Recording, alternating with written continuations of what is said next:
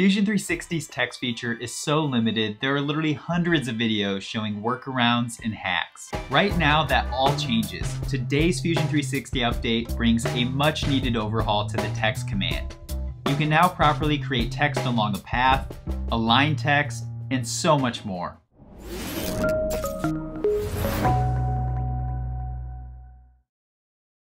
The text command is a sketch feature, so we'll first have to create a new sketch on an origin plane or an existing surface. You'll then find the text feature under the Create dropdown. Immediately after activating, you'll see that we now have a brand new workflow. We can choose between the regular text or text on path.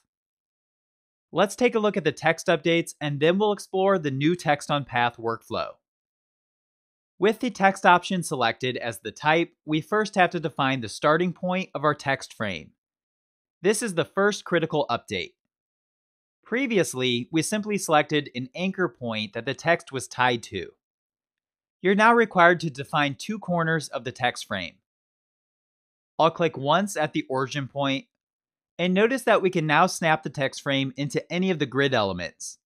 This text frame can also snap to pre-existing faces or edges, making it even easier to precisely place your text. Similar to before, the outside of the text frame is made up of construction lines.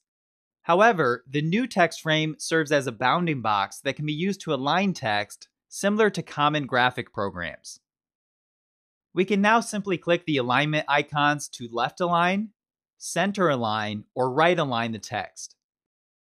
Notice this can be done in both horizontal and vertical directions. The ability to flip the text is the same as before.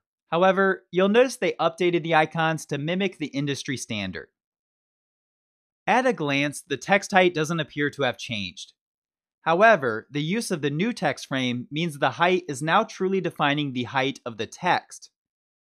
For example, if I change the height to 8 mm, the height of the tallest letters will be 8 mm measured from the top to bottom. In this case, the letter S and the letter T will both be 8 mm tall.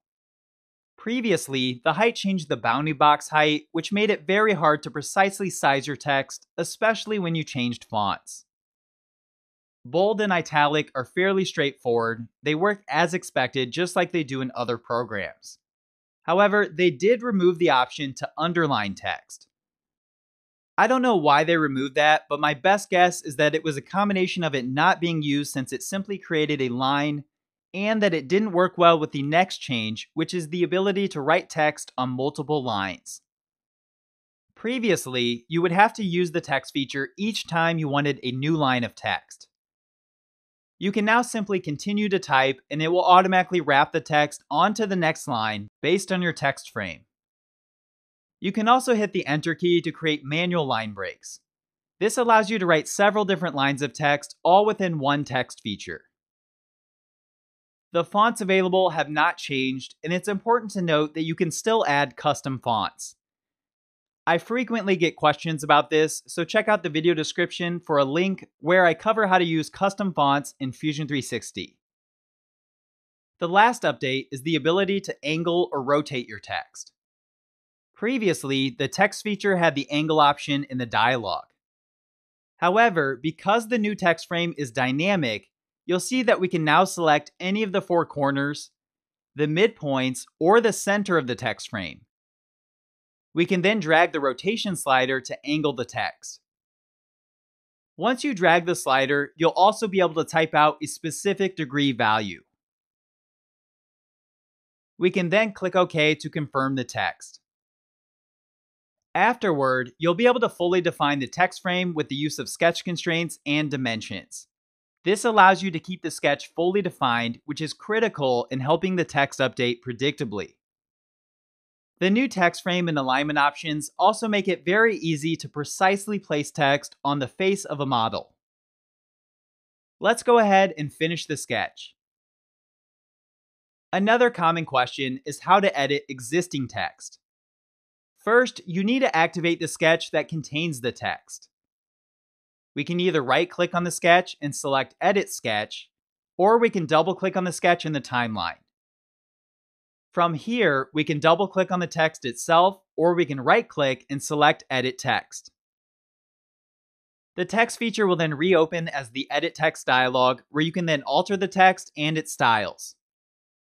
One last thing before we look at Text on Path. When you right click on text, you will see the Explode Text option. This essentially traces the outline of your font and converts it into Fusion 360's native sketch geometry. Now, this is helpful if you're working with a custom font that will not otherwise extrude into a 3D body. Otherwise, I recommend not exploding text, as once you explode it, you will not be able to edit the text. All of the standard fonts can be extruded by simply selecting them, followed by the extrude command. This works regardless of whether you activate it with the shortcut or from the toolbar. Let's now take a look at the new feature, Text on Path. Text on Path lets you write text on curved geometry, including arcs, circles, and splines. To be clear, this wrapping is for 2 dimensions, or everything contained in your 2-dimensional sketch. If you want to wrap text around a 3-dimensional curve, then check out my tutorial on the maze puzzle box where I demo the new emboss feature. I'll create a new sketch on top of this base plate. From here, we can either activate the text feature, or we can right-click on the inner edge. Notice how Text on Path is presented in the right-click menu when you select any curved geometry. Most of the settings with Text on Path are the same as the regular text command. However, you will see the placement option and Fit to Path, which is both unique to Text on Path. The placement option lets us flip the text to either side of the path. Fit to Path will space the letters out across the entire path. Note that at this time, this is the only control over letter spacing.